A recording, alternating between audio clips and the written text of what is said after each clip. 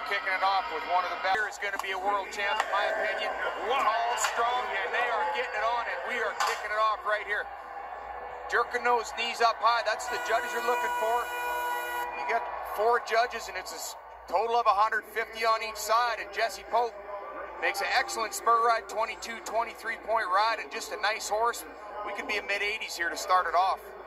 Jesse Pope, who travels with Tim O'Connell and Cole Franks, and they made a business decision to kind of split up who was coming when here in Calgary. Yeah, you don't hear that very often. These guys rodeoing together, and they doing good, split up in a high 80s.